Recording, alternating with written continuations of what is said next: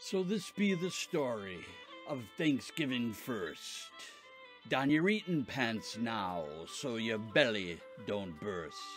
The Pilgrims sailed by ship in 1620. 102. Now that sounds like plenty. Oh, the journey was rough, but none chose to cower. They bonded as one. Arg, that sturdy Mayflower. And when they arrived, they formed a compact to care for each other. Now that be a fact. Oh, they didn't wear buckles, and the rock be a tail. But Squanto did greet them and ask them for ale. The winter was rough, but they learned to survive.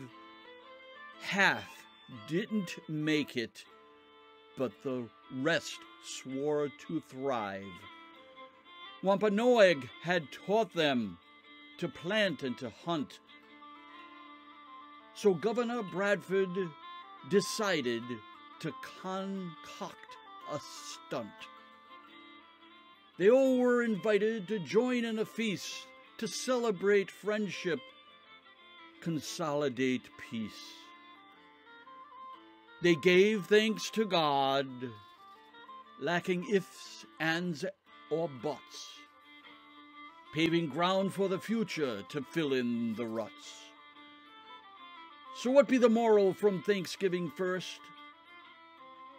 Why can't we just eat? Now that be well versed. Hark, this be the lesson, now remember it well. Be there rocks in the road or seas filled with swell, don't scally or wag or act like a clown. Keep your head in the clouds, just wipe off that frown. Don't dwell on the hardship and gripe about past. Just pass me that drumstick and let's have a blast.